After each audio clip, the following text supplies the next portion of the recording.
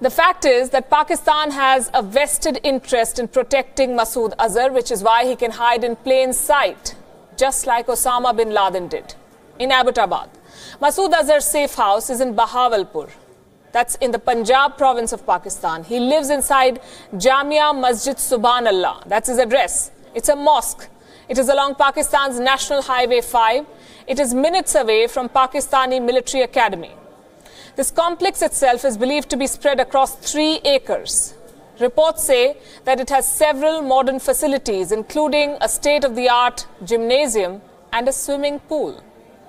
An F-6 fighter plane is on public display, barely a kilometer away from Masood Azhar's safe house. Just 8 kilometers away is the Bahawalpur cantonment. It is home to Pakistan's 31 Corps. This is a unit of the Pakistani army that reportedly has around 30,000 troops. Masood Azhar was born in Bahawalpur. This is his hometown. When the Jaish-e-Mohammed was proscribed by the United Nations in 2002, Masood Azhar started a trust to raise funds for his terror activities, and reports say that he used the very same money to build the state-of-the-art safe house.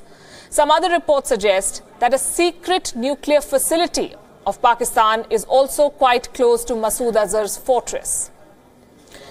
Now let's tell you about what's behind those walls. This complex is used to recruit and train terrorists. Recently, the Pakistan government claimed that it has taken control of this compound, but there's nothing to show that it has curbed the activities of the Jaish-e-Mohammed. Are they there to crack down, or are they there to secure Masood Azhar and his outfit? It is well known that Masood Azhar enjoys the support of the Pakistani military and the security establishment. Experts believe that the resurgence of Masood Azhar would not have been possible without the aid and support of the Pakistani army and the ISI.